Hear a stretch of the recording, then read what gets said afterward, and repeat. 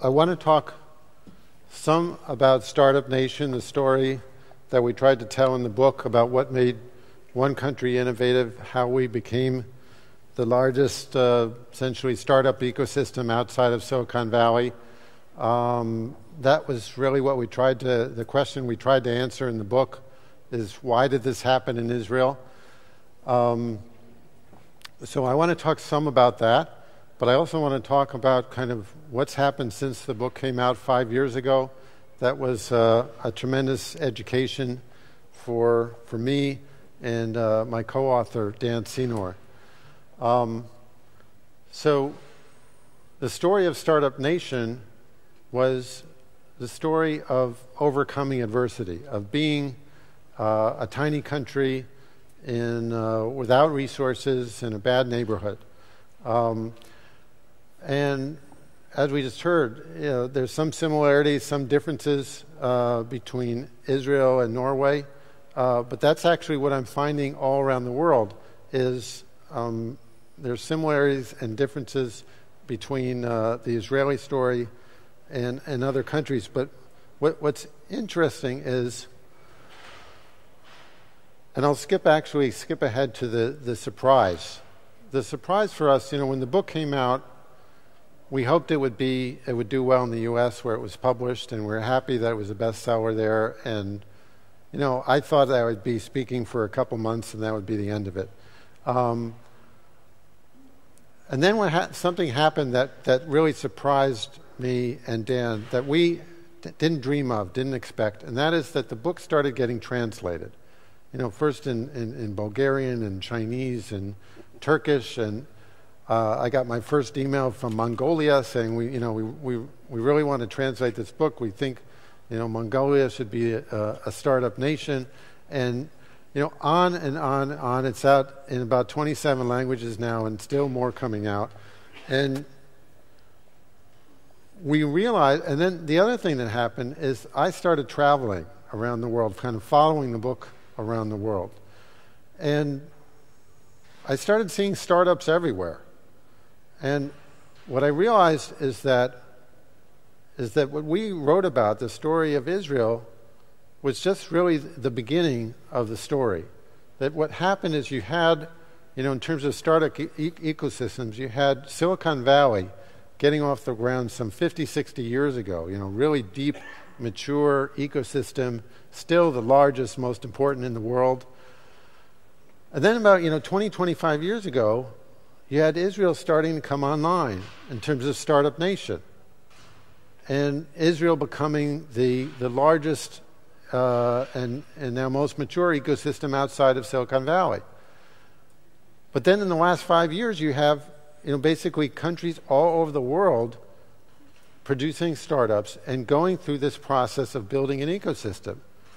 And it's become a global game. And that's what's happening with this book getting translated all over the place, is that the whole world of innovation, the geography of innovation, has been changing very rapidly.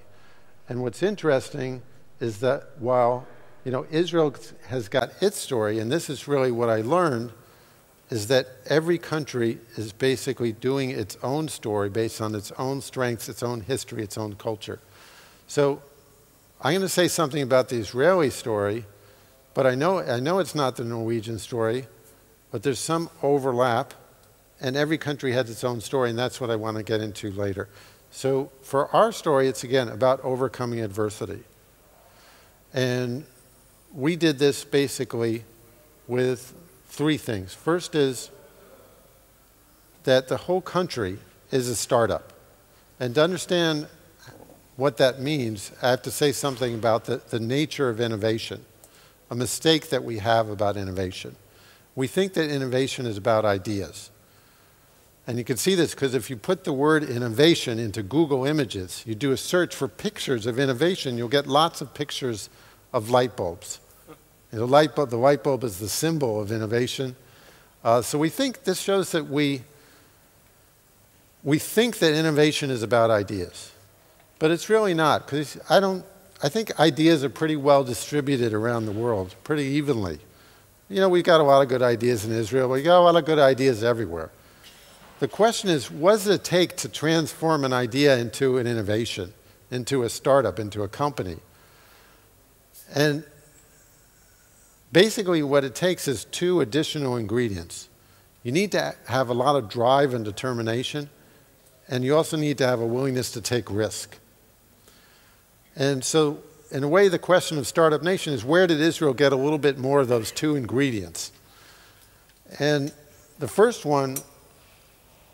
factor is that Israel itself is a startup. It started with a crazy idea. You know, like any of you who are entrepreneurs know that if you have an idea for a startup and you start talking to people about it, they're going to tell you it's a lousy idea. Because all new ideas worth doing sound like crazy ideas to most people. Otherwise, someone would have done it already. So, you know, Israel started out as one of those ideas, and it took a lot of drive and determination and willingness to take risk to make it a reality, and not just 100 years ago, but continuously. And so it actually changes the way we raise our children. We try to raise them in a way to have a little bit more independence, to take a little bit more responsibility, to be a little more resourceful, and so on.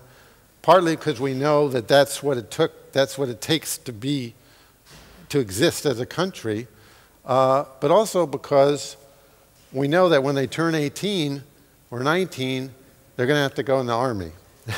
So if we pamper them too much, we're not doing them a big favor.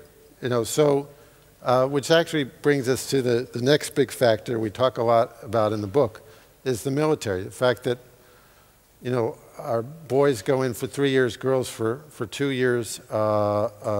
We have 3 daughters. Our oldest is 18. So she just graduated high school. She's now in this kind of gap year thing. She postponed the Army for a year.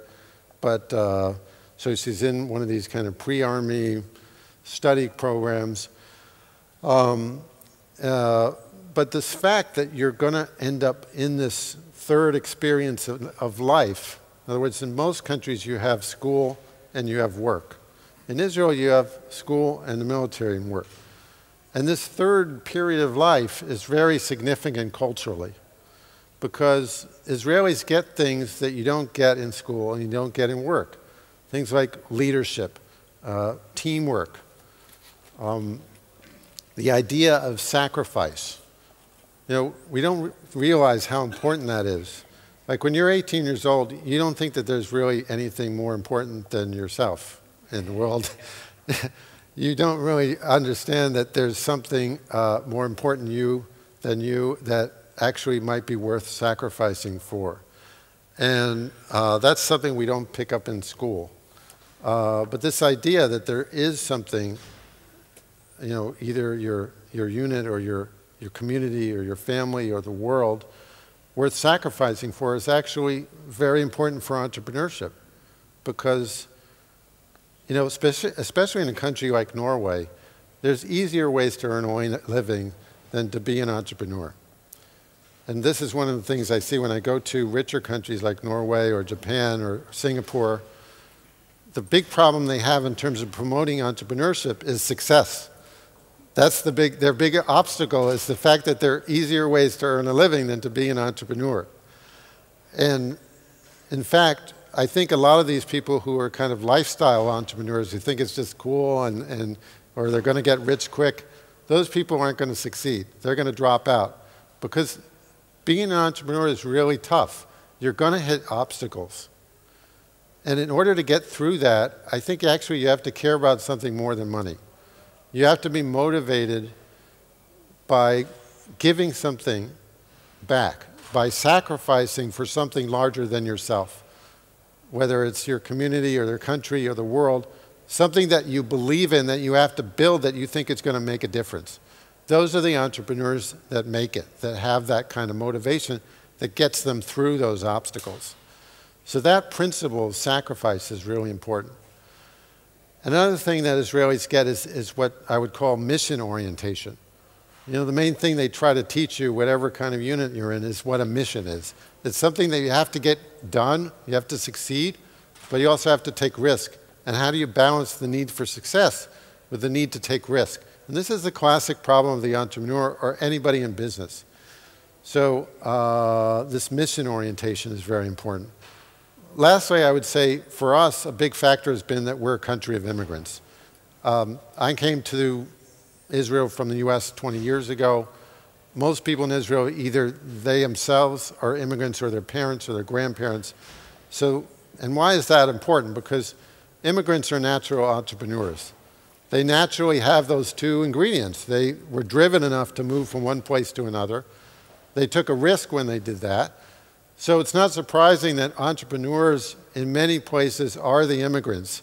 You know, if you meet an entrepreneur, it's probably a good guess that they are an immigrant. Sometimes they're an immigrant even within the country. Like when I was in China, you can bet that a lot of the entrepreneurs you meet are immigrants within China. They immigrated from one province to another, and they have that immigrant mentality. So that's been very important for Israel. So those are like three big factors for Israel. But you know, why is this relevant for a country like Norway or any other country? I would say that I'm going to start here kind of from the end, from my big message. And that is that we have a problem. We have a problem in Israel, we have a problem in Norway, we have a problem all over the place. And that is we tend to think we have to do all this by ourselves. Every country tries to build their own startup ecosystem. And we should not be doing this alone. This is a huge untapped opportunity, and it's particularly untapped here in Europe. I mean, think about how ridiculous this situation is. You basically have startup ecosystems in every country in Europe, and you're all more or less at the same stage. I would say that there are kind of three stages of a startup ecosystem. The first stage is you got startups and no venture capital. Startups are coming up by themselves, but nobody knows they exist inside the country or outside the country. You know, this is almost everywhere I go. You know, Korea, Brazil, you know, Colombia, Kenya. You know, rich countries, poor countries. You've got startup ecosystems, and in the country themselves, they don't know the startups are unknown. There are not really a lot of venture capital funds, and there's certainly no interest from Silicon Valley or anybody else. So that's like stage one. Stage two is you get your first high-profile success stories. Let's say like a Skype in Estonia or Angry Birds in Finland. You know, kind of, it tends to be like a consumer thing. Not all companies are high-profile success stories that kind of capture people's imagination. Like when Waze, the Israeli traffic app, was sold to Google for $1 billion. That got a lot of attention recently. You know, a couple months earlier, a cyber startup called Trusteer was sold to IBM for almost as much, but nobody paid attention because, you know, cyber security is not as sexy as a consumer traffic app. You know, so, but whatever it is, basically each ecosystem needs to get those first high-profile success stories. I'll just tell you quickly one that happened in Israel that was pivotal for us. There was a company called ICQ that produced one of the first chat programs. It basically, in the 90s, it went viral over the internet. It was a free chat program. And, you know, went viral before Facebook, Twitter, all these things. And it was sold to AOL for $400 million with no revenue. It had no revenue at that time. So it was a classic bubble story. So don't try that at home. That's not going to happen anymore. But what happened when ICQ, and it was started by a few 20-year-olds. So Israelis saw this and said, hey, if those idiots can do it, I can do it. So this was a tremendous signal within Israel, said, yes, we should go into startups. That's something we should do. And it was a tremendous signal to the outside world. There's something going on in Israel. You better check it out. So those success stories are the watershed moments for each ecosystem. And then the third stage is once you've got those, then the ecosystem gets more mature and begins to attract more capital, more talent, and you have a virtuous cycle. So those are the 3 stages. So basically, most European ecosystems are in stage 1 right now. They've got the startups, they don't have the venture capital, they're trying to get those first success stories. So how do we speed this up? I think the way to speed it up is for us to do it together. To pool our strengths. Why have all these many ecosystems? Why not build stuff across ecosystems within Europe? Europe may be a single market, but when it comes to startups and innovation, it's certainly not. And I have some concrete evidence that building startups with founders from different countries actually is an asset. Like when I was in Croatia, I met a Croatian founder of a startup called Monolith that's actually based in Netherlands. And this is a startup that's got founders from Croatia, from the Netherlands, and Estonia. And the guy who started it it did a number of startups before, but this is his most successful startup. And he thinks it's because he's got founders from different countries. And even from those 3 European countries, he can say, wait, the guys from Netherlands are better at this. The ones from Croatia are better at that. The ones from Estonia are better at that. So when you start combining ecosystems, you start combining strengths of different cultures, different places. And I think this is the faster way to get to a critical mass in Europe. And I think that the countries that do a better job of this are going to succeed faster. So like one of the messages to the people I was talking to here, like in charge of the innovation system, is I know Norway's spending a lot on promoting innovation, on trying to increase R&D spending. By the way, Israel spends 4.5% of its GDP on R&D, just civilian GDP, civilian R&D. That's the highest in the world. It's almost twice the European average. But that's not because the government's so smart. The government didn't say, oh, we're going to spend 4.5% of our GDP.